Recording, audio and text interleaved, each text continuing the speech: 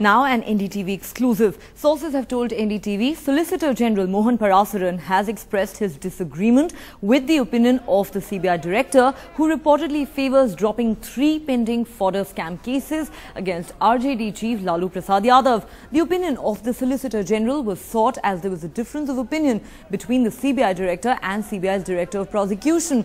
Sources say the Solicitor General has conveyed that it is not appropriate for the CBI Chief to decide on dropping charges in this manner, while CBI boss Ranjit Sinha seems to think that Lalu cannot be retried for the same offence. Remember, Lalu has already been convicted and sentenced to 5 years in jail in one of the Fodder scam cases, and he is in fact currently out on bail.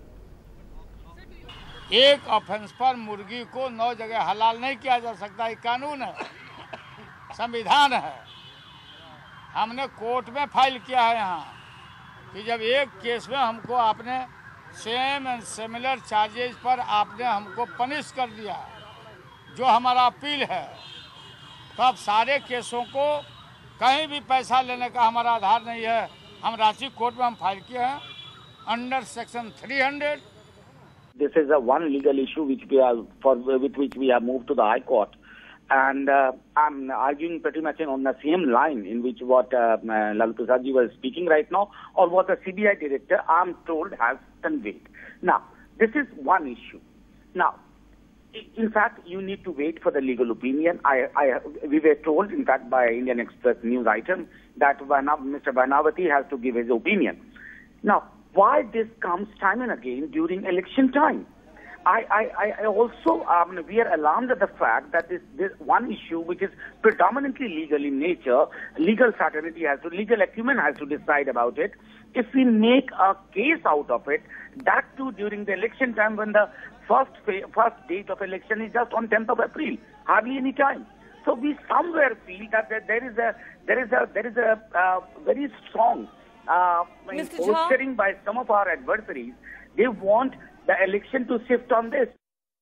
Let's now go across to my colleague A. Vaidyanathan, who broke that story a short while ago. Vaidya, the RJD is crying foul, calling it a political conspiracy. The CBI chief seems to think Lalu cannot be tried again for the same offence. But now that the Solicitor General has expressed his disagreement, how is this likely to play out legally? As far as legal issue is concerned, now only the trial court will have to decide, because Lalu's petition is already pending. Lalu before the court said that once he has been convicted, same witnesses, same charges, how can he be convicted for a number of times, which will be double jeopardy in a legal parlance. So he says that.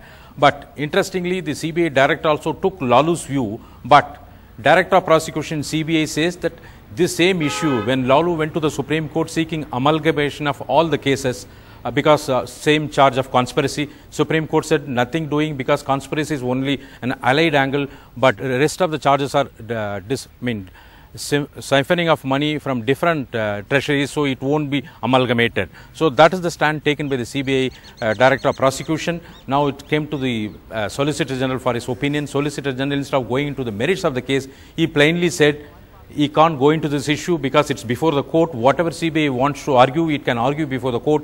Even if he gives an opinion, it will be subject to the decision of the court which is hearing Lalu's petition, and he plainly refused, saying that only court can decide the issue. But only question mark is, why should the CBI director at this time, when the election is just scheduled to happen in April, take Lalu's view in this matter?